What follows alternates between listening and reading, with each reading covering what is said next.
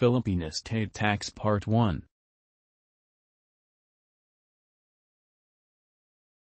Estate tax is a tax on the right of the deceased person to transmit his, her estate to his, her lawful heirs and beneficiaries at the time of death and on certain transfers, which are made by law as equivalent to testamentary disposition.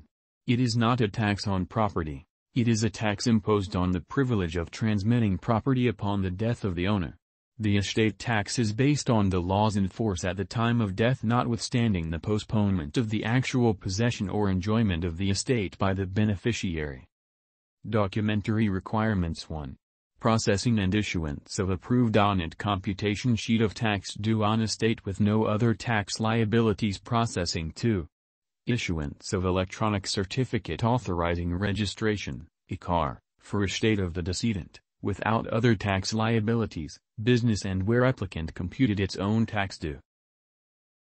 Mandatory requirements: certified true copy of the death certificate, 1, original copy and, 2, photocopies, tin of decedent and heir/s, 1, original copy for presentation only, any of the following, 1, original copy and, 2, photocopies, a, affidavit of self-adjudication, b, deed of extrajudicial settlement of the estate, if the estate has been settled extrajudicially, c, court order if settled judicially, d, sworn declaration of all properties of the estate.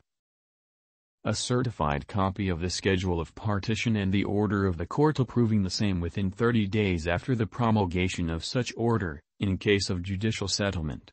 1 original copy and 2 photocopies, proof of claimed tax credit, if applicable. 1 original copy and 2 photocopies.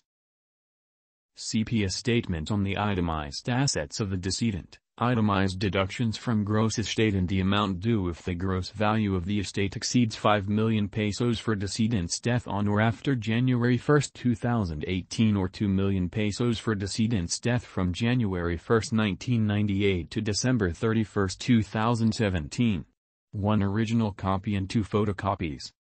Certification of the barangay captain for the claimed family home. If the family home is the conjugal property and does not exceed 10 million pesos, the allowable deduction is 1/2 of the amount only. 1 original copy and 2 photocopies, duly notarized promissory note for claims against the estate arising from contract of loan. 1 original copy and 2 photocopies, accounting of the proceeds of a loan contracted within 3 years prior to the death of the decedent. 1 original copy and 2 photocopies.